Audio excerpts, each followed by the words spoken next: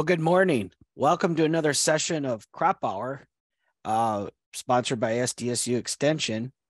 I'm glad to have you this morning on this blizzardy day. Good day to stay home and sit in front of your computer and learn about soil health and regenerative ag. And today we have Lance Gunderson of Regen AgLabs. Lance is the president and co-owner of the lab located in Pleasanton, Nebraska. Lance is an expert in soil health testing, having well over 10 years of experience with Haney and PFLA. And so today, Lance is going to talk to us about regenerative ag and microbial issues in the soil. And we're happy to have him, and we'll get his PowerPoint up and going right now. So Lance, and I'd like to say about questions, please ask questions in the Q&A or the chat. I'll try to monitor that, and if appropriate, I'll interrupt Lance and we'll ask that question, or I'll decide to hold it to the end. So Lance, you're on. All right. Good morning, everybody. Anthony, can you confirm you can see that and hear me? Yes, I can see your presentation. It's in the correct mode, and we can hear you well. Okay, very good. Never know. Sometimes you get 5 minutes into these things before you figure out no one can hear you. So yeah, thank you again, Anthony and Sarah, for having this and asking me to be a part of it. Yeah, this is a great opportunity, and snowing where you are. I'm in Tulsa today. It is raining here, but a little warmer, so no snow. But anyway, I'm gonna go through this, and as Anthony mentioned, webinars are a little different because I can't see anybody, so I don't know if you're sleeping, crying, cheering, or if you have dying, burning questions. But please feel free to put those in the Q&A, and we'll get started. So I'm going to talk a little bit today about. I'm going to touch on some microbial things. I mean, there's a lot of different directions I can go. But I really, some of the biggest questions I get regarding testing is, okay, how do I use this information? Whether it's Haney tests or PLFA, or even conventional soil tests. I mean, it's amazing that for 50 or 60 years, we've been measuring soil tests or soils. And anyway, that we don't really know how to do that. Here, I'll start my camera up. Okay, so everybody can see me now. Thank you, Sarah. So how do we do this? Well, I'm going to kind of go through a little bit about how we use some of these tests and how we stack them up. But I'm going to kind of try to get you to set a little bit of a different mindset here. So the very first thing I like to show people is, look, this is the team of people at Regen AgLab. I get to do these presentations, and I get to stand up on stage or behind a camera here and do these presentations, and that's fantastic. It's what I love to do. But if it wasn't for this team of people, and yeah, there are a few others that have more recently been added to our team, but if it wasn't for this group of people and those people, I couldn't do this. It's these people that are handling your soil samples. They're running the lab. Jeremy Dolland in the back right-hand side there with that killer mustache. He is the vice president, and he is our operations guy. He's a co-owner of Regen AgLab, and he runs a lab. So I show this to you because I want you to also keep in mind, a lot of operators, farm land managers, you're taking a little bit of a risk, right? It's hard to do something that not really been done before, right? Obviously, that's the big answer, or the big thing everyone says. Well, we do it this way because this is how we've always done it. Understand, that's comfortable. Think about your support team. And if you don't have a very good one, find one. Start to build that support team, because it will really help you during this transition part. One of the members that you don't see on that photo is this guy, our chief soil obsessor. This is Dr. Rick Haney. Yes, he is the crazy guy in the NASA suit. that did not fit into the box. No offense to anybody with universities and NRCS and ARS. I'm an equal opportunity picker. I'll pick on everybody, including us.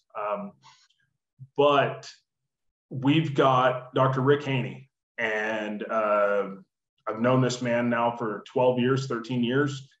We hired him a couple of years ago to be our chief scientific officer, obviously the developer of the Haney test. So we have a lot of support from him as well, and he's a great person to work with. So that's a little bit about our team. And now I'm going to kind of step through and set a little bit of a mindset of how in the world are we going to use soil tests. So I always ask this question. It works a lot better with a live audience. You know, what is this a picture of? You know, I think we all know that this is a puzzle, right? But what is that puzzle picture? And anytime you're thinking about putting together a puzzle, there are multiple pieces. And if you really want to see the picture, we have to have a majority of the pieces. And if you have, you know, obsessive disorder like I do, if one of the pieces is missing, I got to get rid of the puzzle because it'll drive me nuts. So it's really difficult in the world of soil. Soil is a giant puzzle. And we try to put together various pieces to understand the picture that we're looking at. We need to understand a majority of the picture in order to help with the management side of that soil system. Now, I am not going to sit here and tell you that we have every single piece. And I say we, I'm talking soil science, not just the lab. The lab certainly doesn't have every piece. Soil science certainly doesn't have every piece. In the world of soil microbiology, 10 years ago, we thought we understood about 10% of the soil organisms that existed. After those 10 years, we've made some huge gaining strides in that department. We now believe we understand about 1%. So we've gone backwards. That doesn't mean that we don't know more. We know a lot more, but we've just discovered that every time we figure out something, there are 10 things that we don't have any idea about. Now, I'm not trying to discredit any of the things I'm going to tell you. It's just that we have to understand that this is a giant black box. And the more pieces we do understand and that we can look at, the better picture we can paint. So that is what this is a picture of. Why? I don't know. This was just on Google, but you know, it's a giant ship floating with a blue sky with bluish mountains and a blue water. I mean, the whole thing's blue. But unless you have those pieces, it's difficult to put together that picture. So think of that when I start talking about these soil tests and how we're going to use them. So with that, here is a traditional approach or conventional approach to soil testing, drawn out as kind of a schematic. So a soil sample comes to a laboratory. We are asked to typically analyze for fertility or plant available NPK. And yes, it can go beyond NPK, sulfur, zinc, iron, manganese, etc. But we're going to look at the fertility of the soil. We're going to look at the pH of the soil. And we're going to measure the soil organic matter. And we're going to put those three things together to develop fertility recommendations based on the crop and your yield goal. This is something that there are 10 million soil samples run, give or take a few, in this country every year. And a majority of them go through this type of idea. The biggest issue here is that this approach is basically focused almost entirely on soil fertility and plant requirements.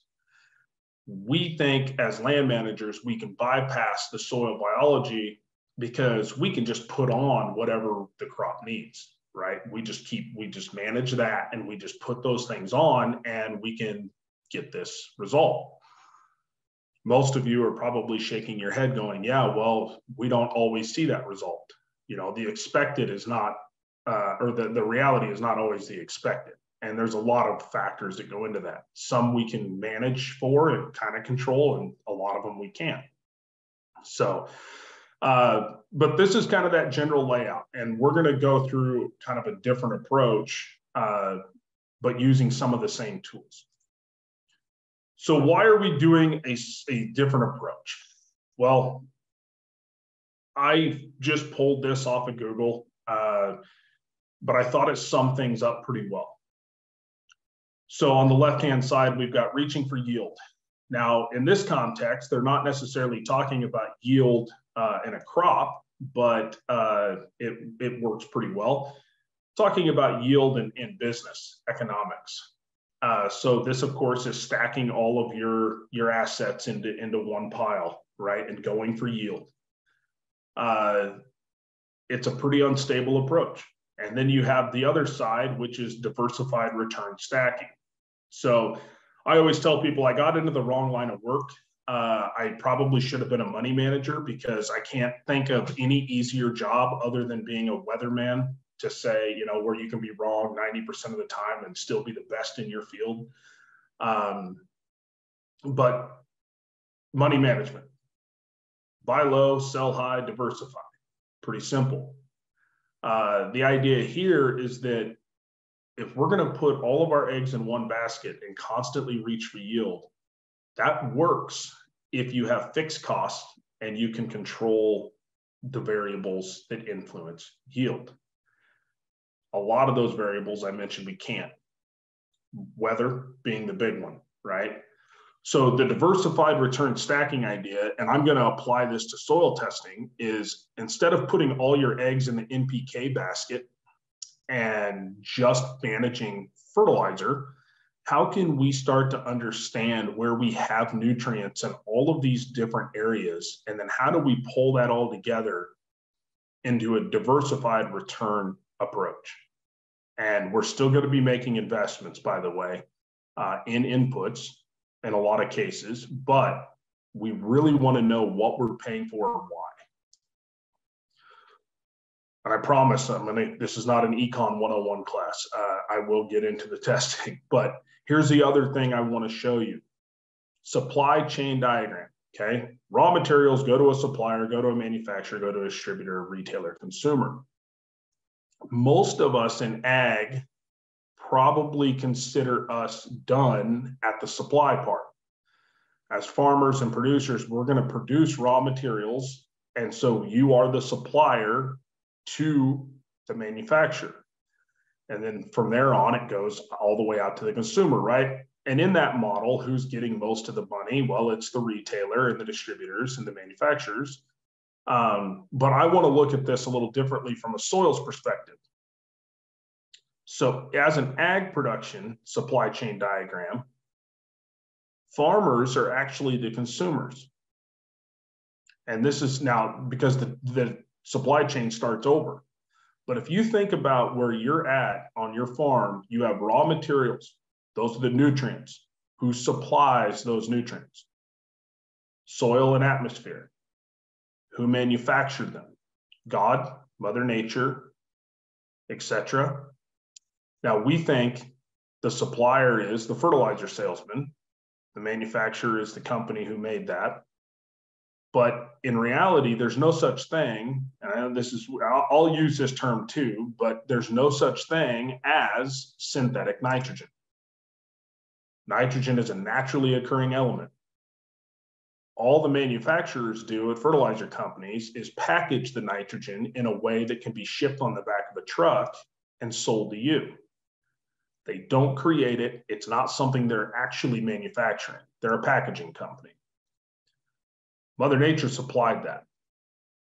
Who distributes those nutrients in the system? The microbes do. They control the distribution chains within the soil. The retailer is the plant. And yes, they are a retailer. They purchase nutrients from the microbes in the form of carbon. The plants give up carbon to get nutrients from the plant. It is a trading system, if you want to look at it that way. And you, as the farmer, are the consumer. You then consume what is coming out of the retailer.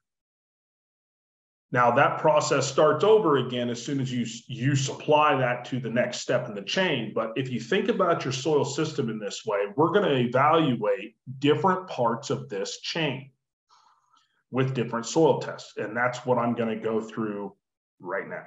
So that's just trying to set the mindset of how you think about that soil system. So the first test I'm going to mention to you is what we call total nutrient digest, or TND. This one's relatively new in the world of soil. I say that it's gaining a lot of popularity for different reasons, but it works like a plant tissue analysis. We digest the soil to evaluate soil fertility, but not necessarily plant available. So think of this as measuring your total net worth. So you sit down with a banker or whatever, and you evaluate all of your assets and all of your debts and everything you have, and you figure out what your net worth is. And I'm sure most of you in this discussion today are probably, you've got a net worth around 30 or 40, $50 million, just like everybody, right? But how much of that do you have available? And that's the difference. And so other tests evaluate what you have available. This looks at your total. So this is what a report looks like from Regen AgLabs. There are a few other labs, I think, that run something similar to this, but this is what it looks like. So on the left-hand side, we've got all the nutrients that we're going to analyze for: carbon, nitrogen, phosphorus, et cetera, et cetera. The results, those are the raw results, the nutrient results, either in percent or parts per million, just depending on how big those numbers are. And then we equate that into pounds per acre, and that's based on depth. Okay, so that's in the middle column. And you'll see here on this example, let me actually step back. So this is a real example. This is a real sample that was pulled here in November last year. And all of these results I'm going to show you are from the same exact soil. So I'm going to paint a picture with the exact same sample here. On the right-hand side, we have what's called fertilizer equivalent. This is simply to show you that if you started from zero, so let's look at nitrogen. There are 5,304 pounds of nitrogen in this soil. And this soil is 8 inches deep, by the way. So in the top 8 inches, we have 5,300 pounds. If you wanted to buy 5,300 pounds of nitrogen and you were going to buy urea to get it, you would need 11,530 pounds of urea per acre to get that much nitrogen, okay? This is to show you how different your net worth is in the soil, because too many people say to me, I don't have any phosphorus, I don't have any potassium or calcium or nitrogen or whatever. And this is to show you, well, that could be the case, but very likely it's not. And so this is just showing that. If we zoom in here, just to focus in on this, a lot of individuals get scared when they see iron numbers. The one that's 150,000 pounds, the iron number is huge. Remember, your soils are made up primarily of iron, aluminum, and silica. So iron and aluminum are always high. Silica is not part of this test. But if we look at this, we've got the top 100,000 pounds of carbon for a fertilizer equivalent. Think about that when you're talking about putting on products to build carbon.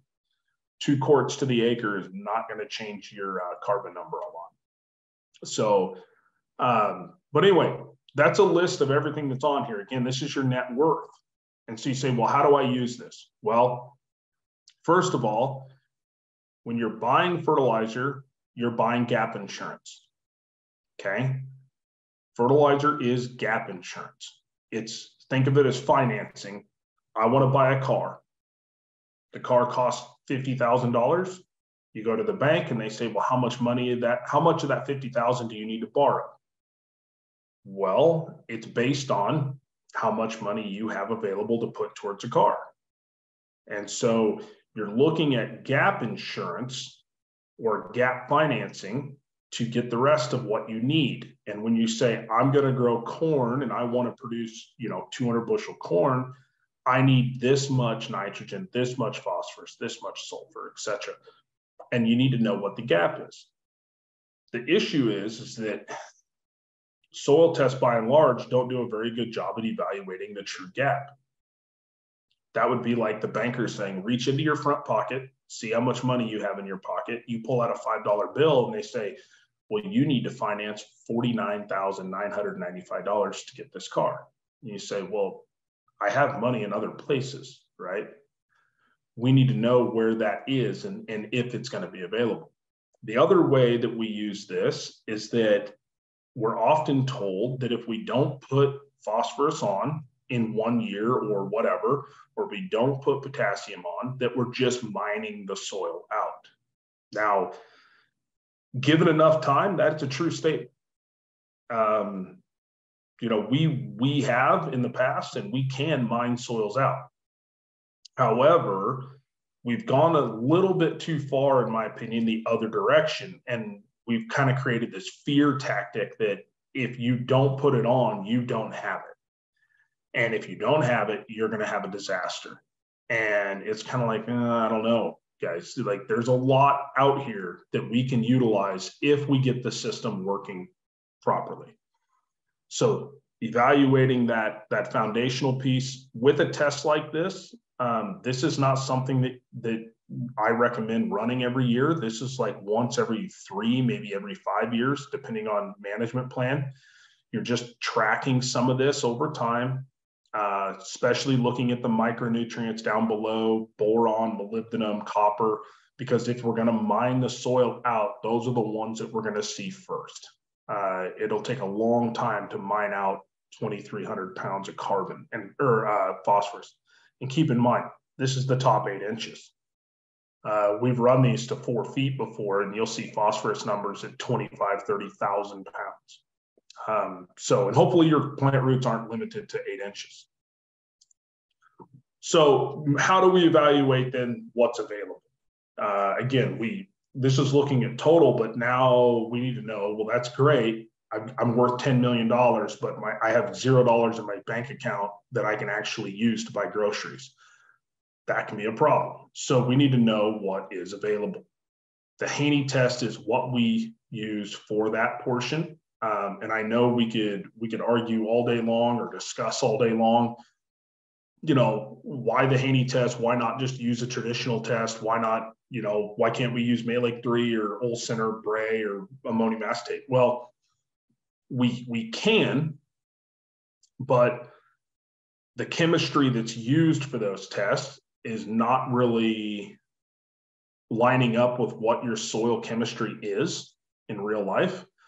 The Haney test uses a different approach to that. And number 2, the Haney test is going to evaluate other nutrients in the system rather than just nitrate. For example, nitrate is just one of many, many compounds in the soil that contain nitrogen. And again, if we want to do gap insurance or fertilizer's gap insurance, we want to know what the true gap is. If fertilizer was free, just like financing money from the bank, if they were just going to hand it to you and say 0 interest and pay us back whenever, or, no big deal. Well, yeah, then I would own 6 Maseratis, I suppose.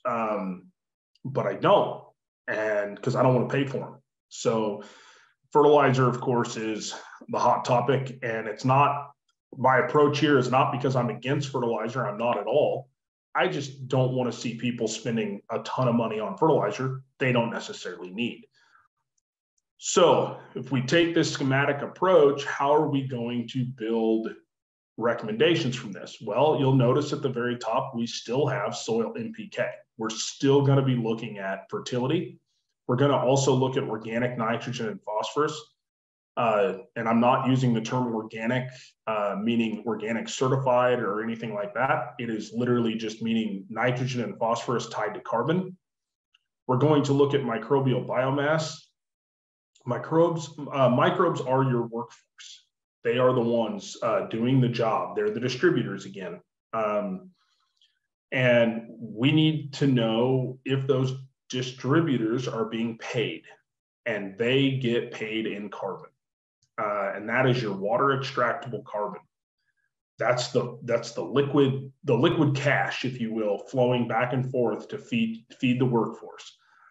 And then we also need to know what the balance is of that carbon and nitrogen that the microbes are getting. Think of nitrogen in this case, organic nitrogen, as the benefits package. So, you can have a really big salary and make a lot of money, but you got to go buy your own insurance, and you got to, you don't get vacation days and all those things. So the nitrogen part is the balance of salary and benefits in this case. There's a lot of numbers on this report, and I don't want to dwell on this giant page. I'm going to break it out into pieces, but I just wanted to show you this is what this report looks like. And I'm going to go ahead and break this down into different sections, okay? And we'll go through it a little bit and how we use it. So the first thing I'm going to break out is these two sections. We call the first section other soil measures, and then we have the soil health section. Okay, the other soil measures, pH, buffer pH, soluble salts, excess lime, and organic matter. There is nothing fancy or nothing different on the Haney test compared to any other conventional soil test to run those things. It's not a new method. It's not a trick. It's nothing. It's a one-to-one soil water pH. We run a modified Woodruff buffer, but you can run Socorra. You can run any of those others that are out there. Soluble salts or electrical conductivity, same one-to-one water soil pH method we run EC on. Excess lime, looking at calcium carbonate in the soil. And then soil organic matter, and it's called percent LOI or percent loss on ignition. And that is the standard method that basically every lab runs anymore for soil organic matter. So nothing different on those pieces. Those are direct. You can look at them. You can look at those and compare them to samples run for conventional tests. They should be very similar. Soil health. So on the soil health section, we've got, starting on the left-hand side, we've got soil respiration. This is a measure of your microbial activity or biomass and potential for activity. Your soils are alive and they breathe. And the more they breathe, the more microbes are in those soils and the more active they can be. Now, again, if you run a company or running your farm, it's probably important, unless you're like the guy I used to work for, where we just worked 80 hours every day, 80 hours a day. But it's important to know who your workforce is. You have a job to manage, a farm to manage, and you're saying, okay, who's going to help and what are they going to do? Okay, so this tells you who is there and who's showing up to work. Okay, the water soluble or the water extract is the next section, and the first one there is organic carbon. Okay, this is how much cash or how much carbon you have available to pay the microbes. The percent MAC number is the important one. So everyone asks me, well, what should my respiration be? Or what number should my organic carbon number be? And that's like me asking you, well, how much money should I have every month? What should I earn and what should I spend? Well, how much you spend should be relative to how much you earn. So percent MAC is showing you that relationship. What this number is showing you right here is 63.8. It's saying that 63.8% of the carbon available is being used by the microbes. Ideally, we want this number between 50 and 80% most of the time. If the number stays above 100%, and it can be above 100%, I know that sounds weird, but if it stays above 100%, what it tells me is that the microbes are eating carbon faster than we can supply it. Now, if that happens to you and I in real life, if I spend money in any given month faster than I earn it, I either go broke or I have to dip into a savings account. The savings account in the soil is the organic matter.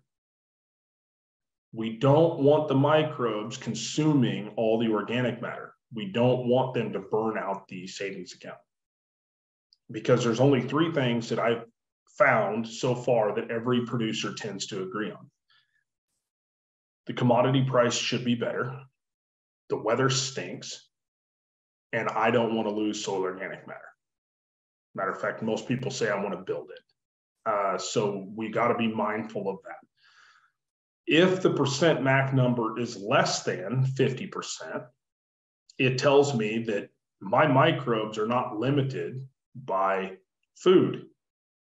They might be limited by something else. pH being a big one.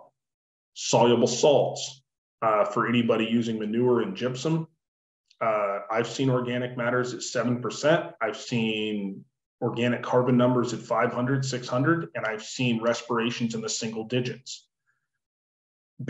on those same soils, because the soluble salts are so high, for example. Too much gypsum maybe, or something like that. So that's how we put these things together. The next piece is the carbon to nitrogen ratio. Now, this is organic carbon to organic nitrogen. It's the balance then again of the food versus, or the energy versus protein. So for anybody who's familiar with livestock, or for anybody who's raising their own livestock, two-legged livestock, children, you'll hear doctors say, you know, don't feed your kids Coca-Cola and Pixie Sticks because it's all energy and no nutrition, right? Call them empty calories. That's carbon, that's sugar. There's no nutrition tied to it at all. At the same time, you can't feed your children Flintstone vitamins and call it a day, because that's all nutrition. We could argue whether that's nutrition, but it's all nutrition and no energy. So we're just ration balancing this. Same thing when you're feeding livestock, four-legged livestock, same idea. You're balancing a ration. So ideally, we want this ratio between 10, and this ratio reads 10.94 to 1, okay? It's the 2-1 part is always there. So it's 11 carbons and 1 nitrogen in this ratio. Ideally, we want this between 10 to 1 and 12 to 1. It's not concerning if it's between 8 and 15. So 8 to 1 and 15 to 1, we're still okay, ideally between 10 and 12. But we start to run into issues when we get below 8 or above 15. And we'll talk about what those are in a little bit. So then we have the soil health calculation. Yes, I know there's a lot of acronyms, but when you try to shove 70 numbers onto one page, you got to get creative. So soil health calculation. This is actually probably the least important number on the Haney test, even though it's the one everyone wants to look at. It is a summary of about 6 different numbers on the Haney test. Anything above 7 is on the right track. If we get it above 10, we're really doing okay. Again, how high should this number be? That's relative to your soil type and relative to your geography, okay? Everyone likes to, you know, we've all heard of Gabe Brown.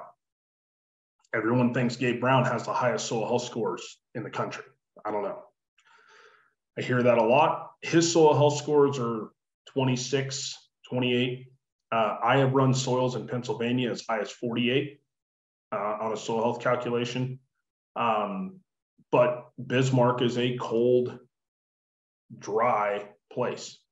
And no matter how well you manage a soil, it's going to be cold and relatively dry. So there are limitations. Based on these numbers, we give you a cover crop suggestion, and it's a very broad, general suggestion. And it's based on, first, your soil health, the seed-in ratio. If your seed-in ratio is balanced, like this example, then it's based on your demand, which is your respiration. Grasses fix and provide more carbon. Legumes provide more nitrogen. If we have a high demand, like we do in this case at 203 respiration, we want to make sure we've got enough grasses in the system in that cover crop mix. We do not provide you a list of species because that is dependent on way too many variables, and there are better sources out there for those of you doing cover crops to look at. green cover seed, and I'm not affiliated with them, but I do not know a single person on the planet that knows more about cover crops than Keith Burns and his brother Brian. And they have a wonderful calculator out there to help you design mixes. So it's a good tool. So jumping ahead here to phosphorus, most soil tests give you 1 phosphorus number. This one's going to give you 6. So we have on the left-hand side, total extractable phosphorus. And the extract we're using in this case is H3A, which is just a fancy acronym for the 4 people that worked on it: Haney, Harmel, and Arnold. It's an extract designed to mimic soil solution. It's weak organic acids. And I see we have a question here I'll address in 1 second. That we've got a weak organic acid that essentially is extracting and pulling these nutrients out of the soil. So we have total phosphorus. That includes all soluble forms of phosphorus. Right next to that, we have inorganic phosphorus, or phosphate. Now, this is the one that's available to the crop. So it's soluble and it's available, it's in the right form. The difference between those two is organic phosphorus, and that's all other phosphorus that's soluble, but it's not in the phosphate form. Microbes can access this one readily. They can see it. And so then based on how many microbes you have, we're going to give you a release value, organic phosphorus release, or REL.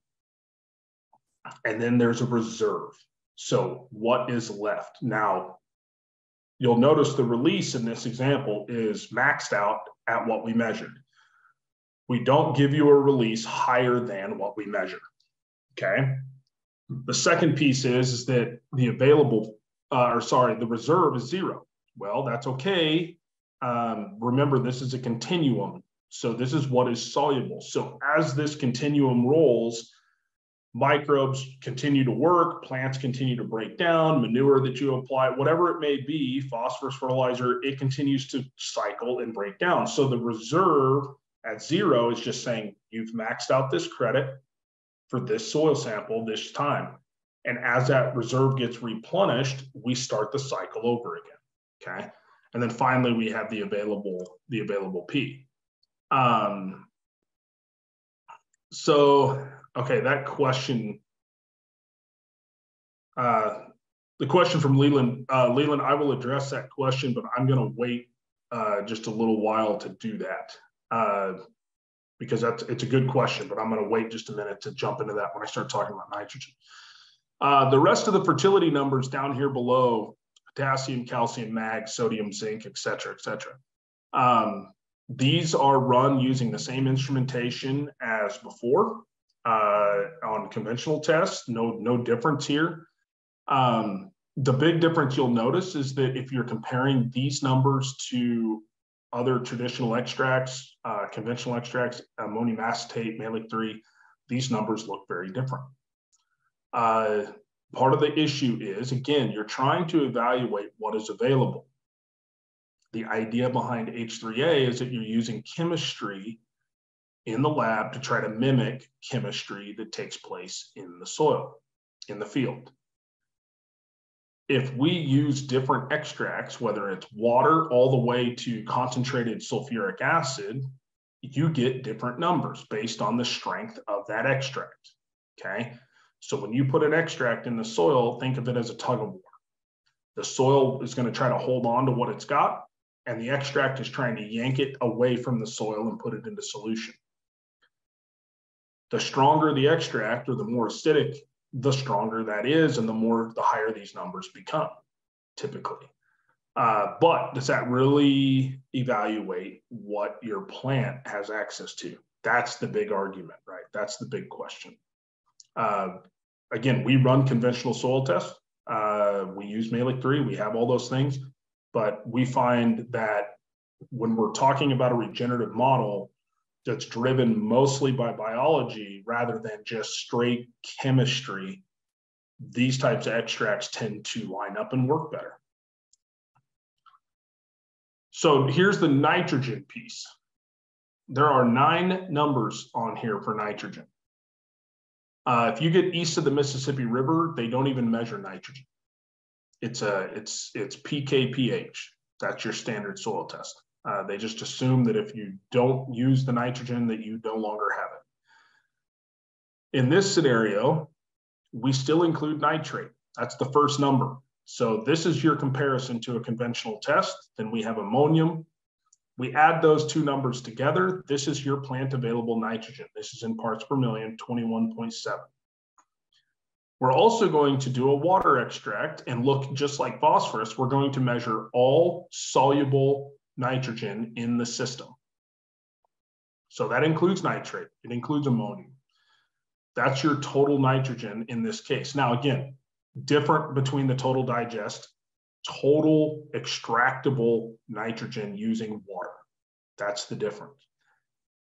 So this is like saying, okay, I'm gonna, think of nitrate as your primary checking account, ammonium as your secondary checking account, and then you've got total nitrogen is like, oh, this is my retirement account, this is the cash on my desk, this is the change in my sofa, and it's also the checking, the checking account. So if we subtract out the nitrate and ammonium, we are left with organic N. And the organic N, again, is available to the microbes.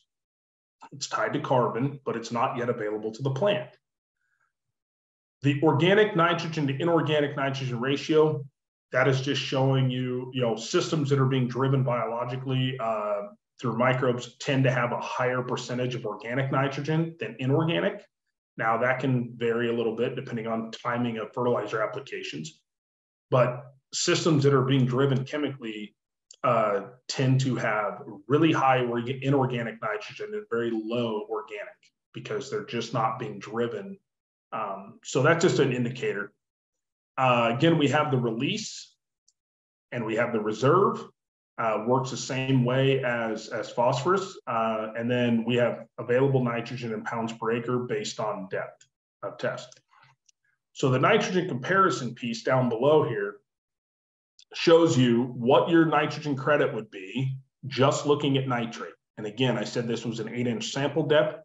So we take 18.5 times 8 times 0.3, and that's the standard kind of calculation to get pounds per acre for nitrogen. And we get 44. On the Haney test, we mentioned we had nitrate plus ammonium plus the organic nitrogen release as credits. And that's a total credit of 122 pounds. And a difference, if you do that, it's about 78 pounds difference. And depending on what you're paying for nitrogen fertilizer, that's your nitrogen savings on a per acre basis.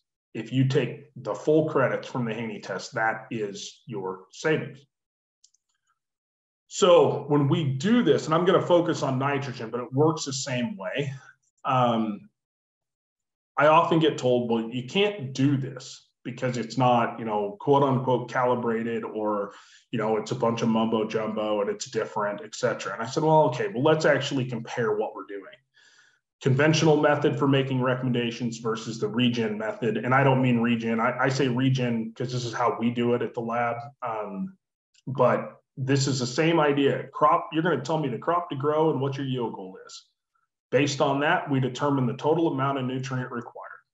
So depending on who you ask, if you're growing corn, they'll say 1 pound of nitrogen per bushel, or 1.2 or 1.1 or whatever it is. You're using that to determine the amount needed. Now you get the credits from your soil test. On the conventional side, you get nitrate. On this side, you get nitrate plus ammonium plus organic nitrogen release.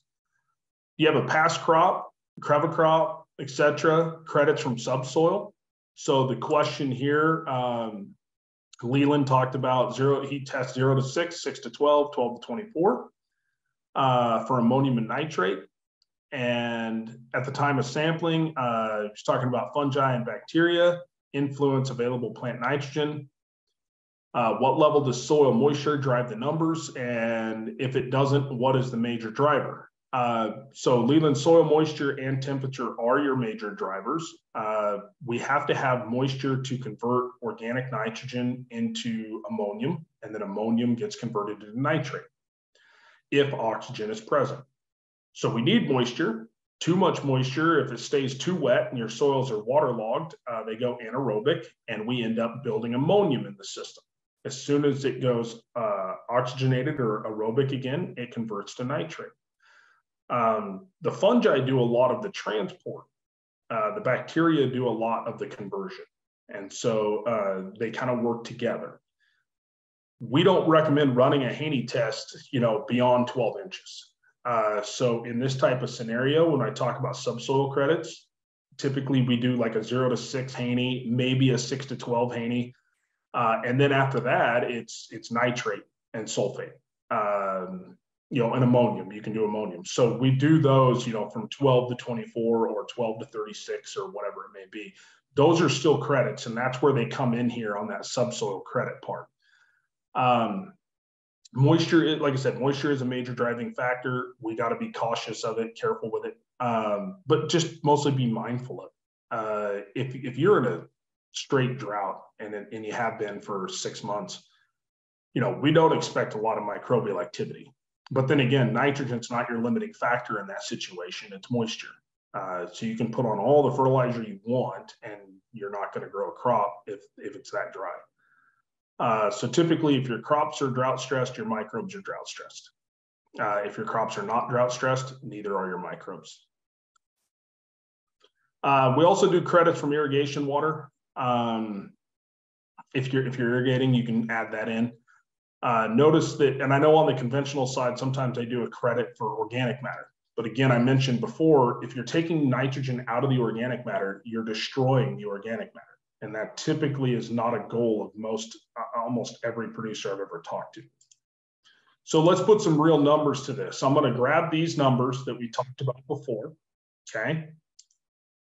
I'm going to go back to this soil health, and why are we maximizing that release? Well, respiration is high, the seed-in ratio is balanced. That leads to the maximum nitrogen release and overall nutrient cycling. You've got a lot of workers, they're being paid well, they're happy with the benefits program, everything's great. If we got moisture and it's not blizzarding outside, the microbes are going to do their job. They're going to come to work and they're going to get after it. And as a producer, we want the return from that. So let's put numbers to this fertility rec.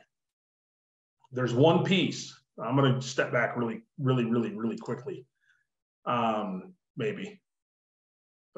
Okay. So this credit from past crop or cover crop test, either one. So if you do a past crop, if it's soybeans, for example, we do a 40-pound credit for soybeans. And I know, again, we can argue all day long, is that not enough, too much, etc. We put the credits directly on the report. So if you don't like that credit, add it back in to your recommendation. But there's one piece, the cover crop test, and this is Brown Ranch in Bismarck. Stole this from Gabe years ago, this picture. But the cover crop test, everyone says, well, I got this cover crop. How do I evaluate what's actually in it? And Anthony, I am long-winded today. I apologize. So I'm going to keep rolling, but stop me when you need to. Go ahead. It's about 10:46 right now. Okay. 10:48. All right. We'll keep rolling. So a lot of people evaluate cover crops. They drive down past a field. I always joke around. They'll drive past a field at 50, 55 miles an hour. They'll let off the gas and coast, cover their good eye, and then look out at the cover crop and say, well, it's pretty tall, it's pretty thick, or oh, it's pretty sparse. I think we got 40 pounds of nitrogen in that cover crop. We got 10 pounds of phosphorus, whatever it may be. This test is going to tell you what you have in the above ground portion. Okay. So you can run this test. You clip off all the above ground material in a given area. In this example, it's a 3 foot by 3 foot square. It does not have to be. If you are growing cover crops 6 feet tall and they are thick, you don't have to ship a dump truck worth of material to the lab. But we need to know the area. So you can do a 1 foot by 1 foot. You can do that 3 separate places and combine it all together. And now, like a composite soil sample. But you tell us the area, we get a wet weight, we dry it, We get a dry weight to calculate moisture. From that, knowing the area sample, we can tell you how many tons of dry matter per acre you have in that cover crop. And in this example, 5.3 tons. Then we analyze for all the things on the left-hand side: carbon, nitrogen, phosphorus, potassium, etc. Looks very similar to a total nutrient digest because it is. After we determine the dry matter, it's about the same. So we analyze that, and then we give you pounds per acre of nutrient based on the dry matter. So in this cover crop example, there were 4,600 pounds of carbon, 164 pounds of nitrogen, almost 60 pounds of phosphorus, 312 pounds of potassium tied up in that cover crop biomass. And that biomass had a C to N ratio of 28 to 1, 27.9 to 1. Okay. So this is what you potentially have locked up in this vault temporarily. The question then is always, well, when am I going to get it back? Now we have the Haney test data. We know that we know what the microbial respiration is. We know the C to N ratio of this cover crop. If you can tell me as a producer, if you're irrigating, where you're located, what's your climate been like, we can start to guesstimate, yes, it's a guess, how much of this is going to be available. And you can be as aggressive or as conservative as you want to be. Some people tell me this isn't aggressive enough because it doesn't account for the roots. You're right. We don't extrapolate to the roots because nobody wants to dig them all up. And even if we tried, we wouldn't get them all. So this is just the above ground portion. So if I step back to this example, how do we apply this? So I've got corn here at 200 bushel yield goal. We meaning the lab, we use a value of 1.1 pounds of nitrogen per bushel. So if I'm just looking at nitrogen again, 220 pounds of nitrogen required. The credits on the conventional side, 44 pounds. The credits on this other side, 44 pounds for nitrate, about 8 pounds of ammonium, close to 70 pounds from the organic fraction. And remember, the cover crop test said 164 pounds of nitrogen. I'm personally giving credit between 80 and 120 pounds for that test. Knowing all of the pieces I know, if somebody asked me, that's what I would tell them. So if we put that together, your fertilizer recommendation on the conventional side is 175 units, and on the other side, it's 0. Now, here's the disclaimer. I literally just pulled, when I put this together, I just pulled samples from a field that I knew the management history of, and I also knew that we had all of these pieces so I could put them together. It just happens that the recommendation at this goal I put in here, this is not the farmer's goal, by the way, but my goal I put in here at 200 bushel corn, the recommendation is 0. On average, without the cover crop test factored in, on average, the Haney test gives you 20 pounds additional credit. That's the average. Gabe is pushing 140. Russell Hedrick in North Carolina is at 80. Rick Clark in Indiana is at 50. But the average is 20 based on 250,000 soil samples. So it's not, again, the message is not to say don't put any nitrogen on. It just so happens in this example, that's what the recommendation would be. So questions on that? I got just a couple other slides about why does this work and how does it work? And what it really boils down to is the distribution and transport team. Those are the organisms. So I think we all remember something that happened or is currently happening. It was called COVID, or maybe never happened, depending on your take on it. But regardless, the world shut down. And store shelves were empty if they were open, restaurants were closed, et cetera, and they a lot of times said, well, it's because we don't have anything to put on the shelves. Okay, so is it a manufacturing problem? Well, one night I'm laying in bed and I'm frustrated because we're ordering equipment, we're ordering things for a lab, trying to get going, and I can't get anything delivered. I can't get anybody to show up. We're just stuck in the water and I'm frustrated with it. So I got to thinking, there's all these ships in the harbor. They were lined up out of San Diego, transport ships, container ships, and you got all these empty store shelves. But the distribution and transport teams, the dock loaders, the truck drivers, the people stocking the shelves, they weren't allowed to go to work. They couldn't get in there. Nobody could load anything. Distribution shut down. And in soil testing, we are very good in ag. We're very good at evaluating the warehouse, which is the soil. We look at the warehouse and we look at the fertility. We look at all the stuff on the shelves, right? Here's the nitrogen on the shelf, phosphorus, potassium.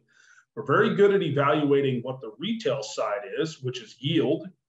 So we can measure yield. But if the yield is not what we expect based on what's in the warehouse, what do?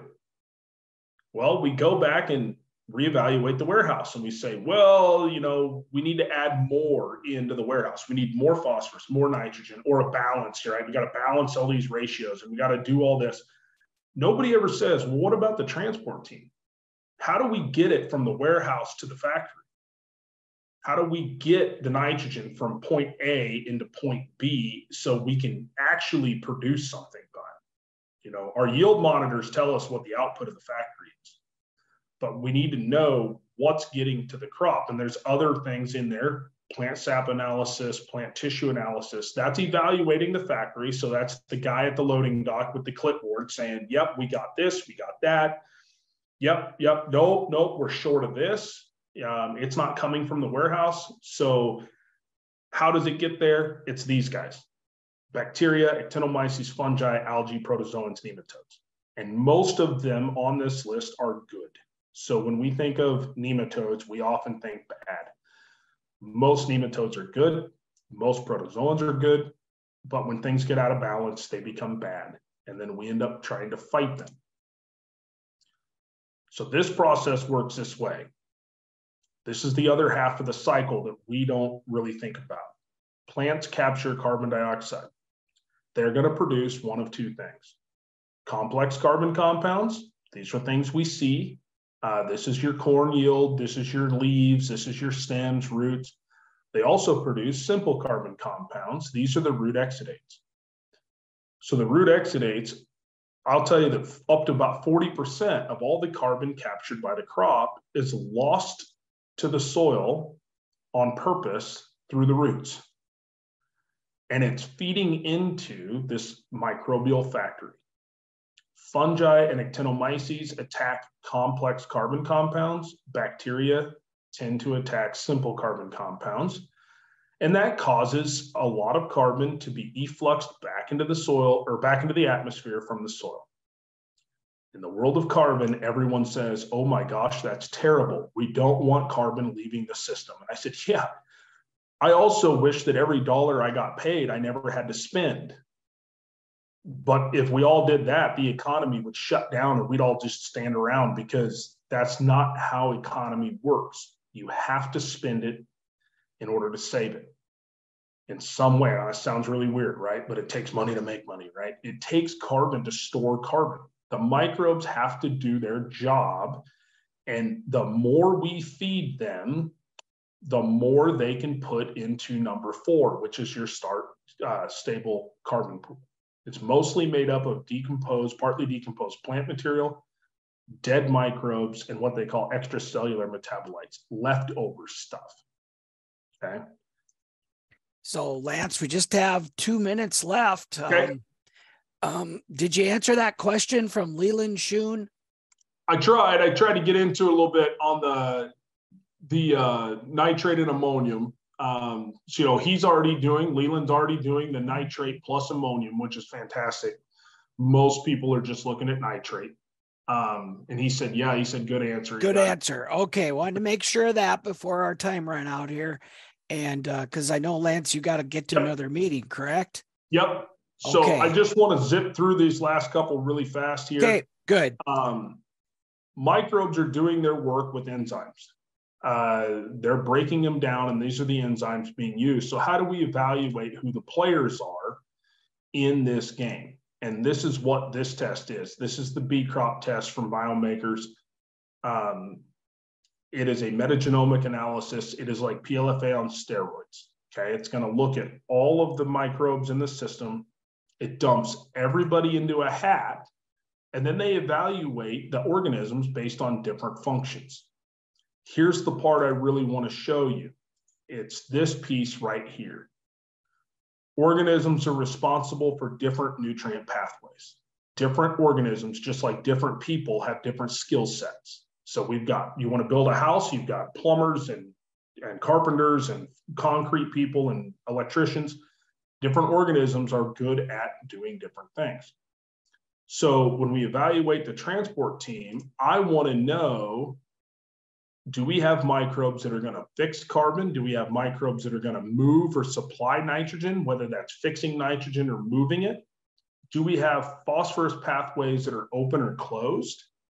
Because that's how we can evaluate if the system is going to deliver these nutrients. And they also do this for the minor compounds, zinc, iron, manganese, etc. So that's what really is interesting, is about understanding the house, and I'm not going to talk about that last slide, the house or what we've got in the system versus what's getting into the plant. And it's not always apply more. In some cases, we do need to apply more, but evaluating that, and altogether, we end up with this message right here. Improving these biological functions, it's not just for the environment. It's not just for the kumbaya part, or, you know, everyone likes nutrient density, talks about that, which we can't even define yet. And that's important, but at the end of the day, your bottom line, you as a producer have to make decisions, and the only thing you really have control over, I'm sorry to say this, is that it's the checks you choose to sign. And when you purchase that fertilizer, if you don't get your expected result, the fertilizer company does not refund you. So it can be a big risk up front, especially as the prices continue to go up. So this is kind of the take-home piece here, and then this is my contact information if anybody has any questions.